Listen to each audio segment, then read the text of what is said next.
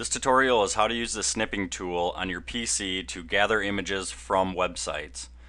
On a PC, you will look up the program called Snipping Tool in your Start menu. On a Mac, it's called Grab. We're going to go over how to do this on a PC. So pull up your snipping tool when you're ready to gather images for a website. You can click on any website and find an image on there that you want to grab with your snipping tool or to use on a mobile website and app. Once you do that, you pull up the snipping tool and you'll see it says new, and there's a drop down. You can do freeform snips, rectangle snips, window snips, and full screen snips.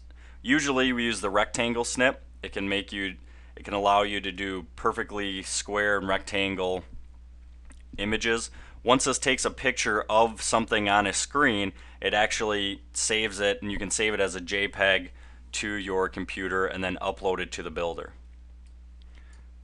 First, we're going to do a rectangle snip. I want to use this logo on the mobile website. So I'm going to take a snip, and as you can see, it easily pulls out that image exactly the way that I snipped it. Then all you have to do is click the Save button,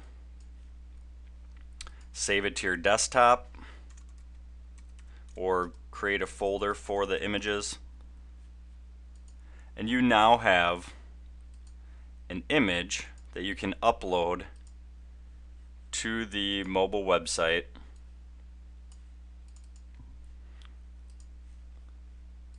just from taking it right off the website, right off the business's website. Another way to use the snipping tool is to find backgrounds on websites that you would like to use for the background of your mobile websites. To do this, you can just go to a website, find a background that you like. Let's say this background right here we want to use on the mobile website. You can right click on that background and view background image. This will pull up the background in a piece like this. You can either just save that image and try and upload it to the background images, or you can take a snipping tool and do it. We're going to find a website with a large background that we can snip and use for a background. So I like the design of this background, so I'm going to view background image, and you can see that it's got a very cool design. I can pull up my snipping tool, and the backgrounds have to be larger vertically than horizontally.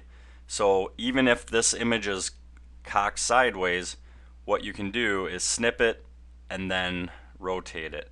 So I think that that would be a very cool background right there. So I snip it, so you can see that would be the background on the mobile website. Save to my computer.